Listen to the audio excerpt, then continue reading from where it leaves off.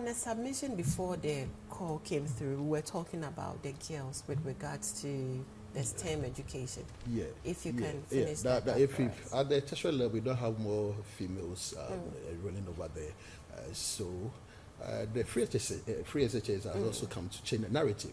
There are most of the girls who, for some reason, could not progress, and now getting the opportunity to progress to the highest level. So that person that we are getting there, but just that it's a process, a gradual thing. You can't just use a day or a week or a month to accomplish what you intend doing. It takes some time, but we'll get there. Let's talk about those in the rural areas. How do you intend to get them on board? In terms of? With all these things that you have said, basically, it's in the urban areas for STEM education and all of that. Have you been to DRC before? Have you been to Pasempe? Yeah, it's not an urban area. Yeah, most of them. Now, if you go to the DRSO and this area, Awaso, the DRSO one is a community day school started by the Mahama government. So we have converted into a STEM academy. So those people within that enclave would also get the opportunity to enroll there, learn about science, technology, engineering, and mathematics. So it's not only in the cities that we are putting up all this infrastructure. No, it cuts across. It's a representative thing that the Ministry of Education, ably led by Dr. Yao Serichum, is doing. Right. So what are some of the measures you're putting in place to make sure that this STEM education works perfectly? Well, it's all about Harvard now. Everything that is going on at the Ministry of Education is not being done out of nothing. Out of vacuum. We have an education strategy plan that we follow through. We started from 2018. It has been there. The Kofo's time, Mohammed's time, Moses' time. It started from there. So now we have an education strategy plan spanning from 2018 to 2030. So at the point that we tease out some of the issues or some of the key things that we are supposed to do in order to ensure that we fulfill that blueprint that we've set ourselves to accomplish. Right. Let's talk about the free SHS policy with regards to feeding. Has the issue been resolved now? Yeah, it's been resolved. I think, as I indicated, at a point, most of the things, like you talk about milk, you talk about mackerel, sugar, tin tomatoes, the local production is not enough. So we do import a lot. So the importers and our suppliers, because they have contract with the buffer stock, they are also even not getting profits, because no entrepreneur will, at the end of the day, go into business, they expect to incur unnecessary loss. No, they must also benefit to some extent. They must break even. So with the inflationary rate that we have, it became a bit demotivating for some of the suppliers to continue doing the supply. So that has brought us this far. But now we have been able to resolve the challenge that has to do with the feeding. We have what you call 2 weeks intervention, where we do, as soon as the school runs out of a certain commodity or a certain consumable, then quickly we step in, because the buffer stock supplies 70% of it, and the 30% perishables. Money is also given to the headmaster, the headmistresses, to ensure that they also do the basic thing within their vicinity to ensure that the students are given breakfast, lunch, and supper. Right, but are you aware there's something called special feeding in some of the schools? Yeah, I don't know. You are telling me for the first time. What is it about? Where the students don't get food when they get to the dining hall, so probably they will have to require the services of... Maybe those students, their taste might not have been met. That is why they try to also sneak out to go and buy something in addition to what is supplied to them at the schools. Because no school has complained officially that they don't have sugar or rice or maize. No. So the food that you take in the house may not be the same food being cooked for you in the school. So it happened to us when we were at the senior high school, that at a point in time, maybe the afternoon food, a certain type of food, you may not have that inner joy anytime you're asked to go and take it. So at a point, you sneak out, maybe some canteen is somewhere, you go and buy something to add to what we have. So it's normal. It's normal, but we don't have any validated or official position that students have that thing that we are talking about. I see. But are the schools getting enough? Yeah, they're getting enough. They're getting enough. They're getting. Yes, we do admit that we sometimes have some challenges as to the regular flow or supply of food items to some of the schools.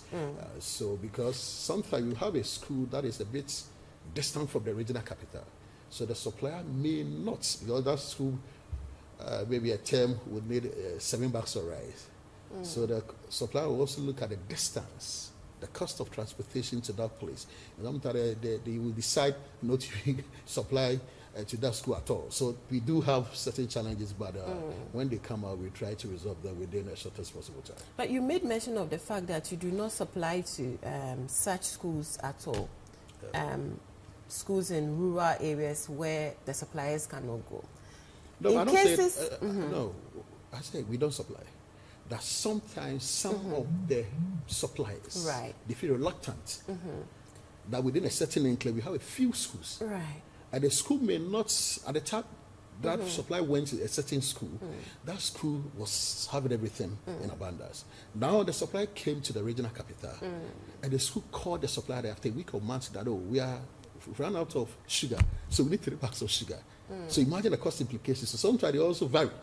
So we do have such challenges, but when they come, the regional buffer stock directors also step in to ensure that those schools are given what is needed. So in cases where their foodstuffs is finished, what happens to them if the supplier does not get to them? Well, the headmasters and the headmistresses, they have a common platform with the regional director of free SHS and that of buffer stock.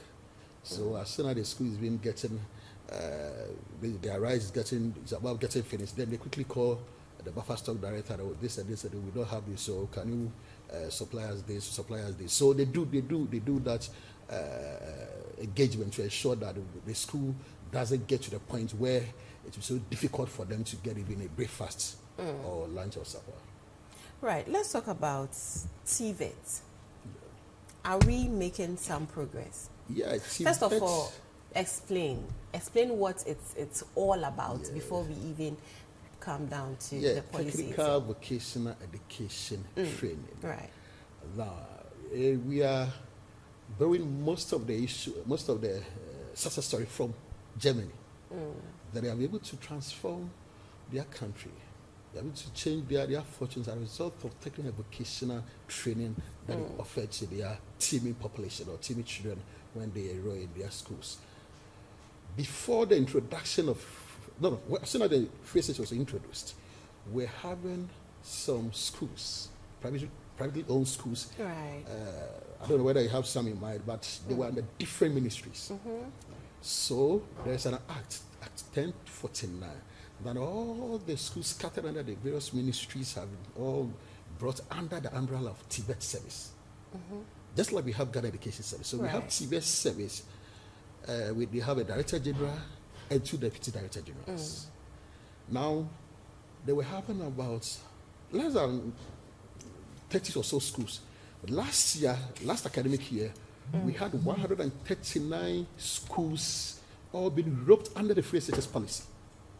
So any child who decides to enroll in any of the schools is also entitled to the packages that are that is already for those enrolling in the grammar or those who started with the free SHS. Because we started with less than 700 schools. Now the schools have doubled to 911. Right. 911, yeah. Combine the grammar schools, SHS technical schools, and technical vocational schools. So we have 212 technical vocational training institutes that are also benefiting from free SHS package. But are we making some progress? Yeah, exactly. Now, it's interesting to note that those who decided or selected to enroll in the Technical Vocational Training Institute, we had more than 100% number.